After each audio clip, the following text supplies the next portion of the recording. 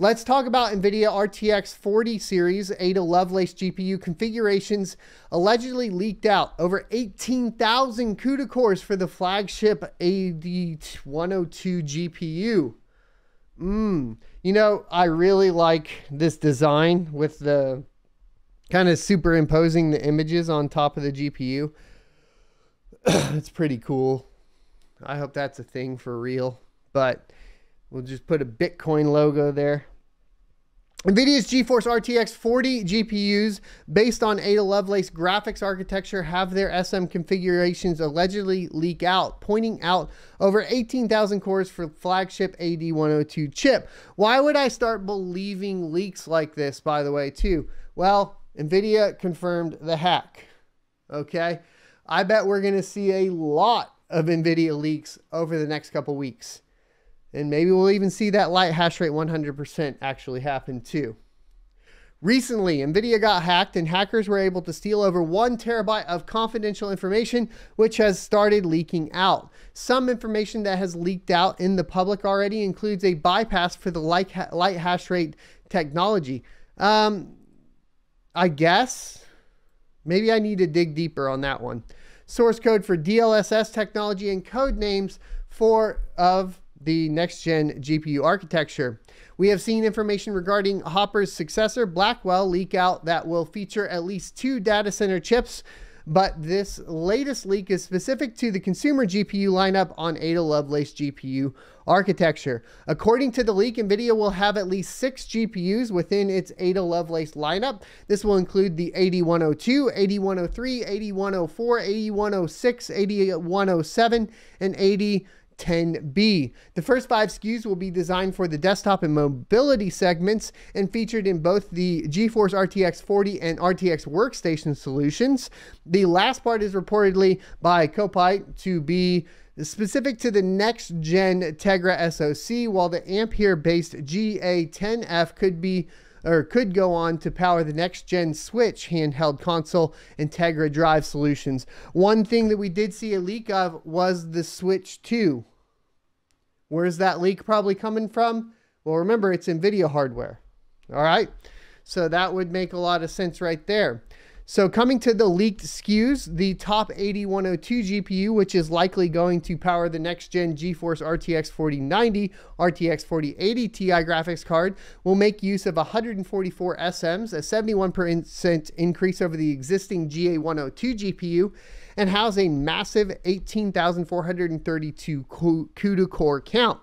The interesting thing here is that the Ad102 GPU is the only SKU that is getting over 50% increase in SM count, and considering what we have heard about the flagship chip in terms of performance and power consumption, it looks very likely that Nvidia is going all out with its top chip in the Ada Lovelace family.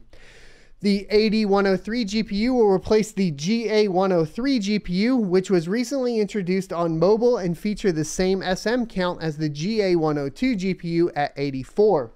The Ad104, Ad106, and Ad107 GPUs will feature 60, 36, and 24 SM units, respectively. Besides the Ad103 GPU, which is a 40% SM increase over the GA103, every other GPU gets 25 to 20% SM count increase over its predecessor. It's not as significant as the Ad102 GPU, but considering this is the mainstream segment, we are likely going to get an RTX 3080 or similar performance out of an RTX 4060 Ti and RTX 3070 or higher performance out of the standard RTX 4060. The RTX 4050 should be closer on par with an RTX 3060 given the addition of the IPC and clock improvements aside from architectural upgrades. In addition to the SM counts, the Ada Lovelace GPUs will also feature increased L2 cache sizes, starting with the Ad102 GPU. The flagship would be outfitted with up to 96 megabytes of L2 cache with an insane 16 times increase over the 6 megabytes of L2 cache featured on GA102. The Ad103 GPU will feature 64 megabytes AD104 will feature 48 megabytes, while both AD106 and AD107 GPUs will feature 32 megabytes of L2 cache. As for the memory bus, the flagship AD102 will feature 384-bit bus. Awesome. The AD103 will get a 256-bit bus, and AD104 will feature a 192-bit bus interface, while the lower ones will be 128-bit. So that's what we're looking at as far as the memory bus width. And then I think we also get the faster memory. I don't know if it will be the faster GDDR6 or the faster GDDR6X or something completely different.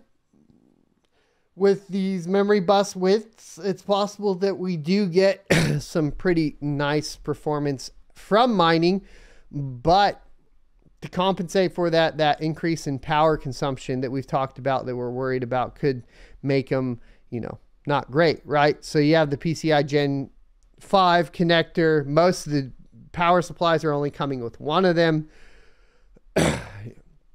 So you have a single connector that's at 600 watts. Potentially at the top end, it'll take basically 800 to 900 watts with two power requirements on them.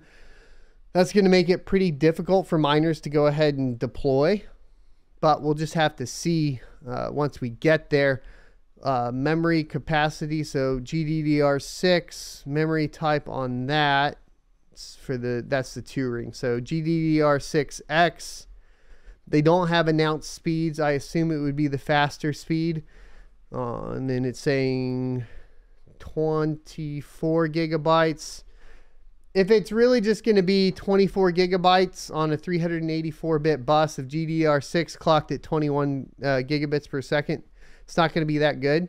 Probably even stick with the 3090. However, if they do upgrade even further on the memory speeds, etc., it could be pretty fun to at least test out. So that's the full leaks there for the Ada Lovelace. Do I think they're accurate? Yes, at this point with that big hack that went through, all the information that leaked out, I think it's pretty accurate. And I do think that the Switch 2, just to follow back up on that, is getting released, and we have, you know, the specifications for that from Nvidia hardware-wise. I hope you enjoyed this clip from the Crypto Mining Morning Show every Monday through Friday, 7:45 a.m. Pacific and 10:45 a.m. Eastern Time. You can check out more clips here, or if you're interested in checking out the entire live show, you can check that out down here. Thanks for watching, and I'll see you next Tuesday.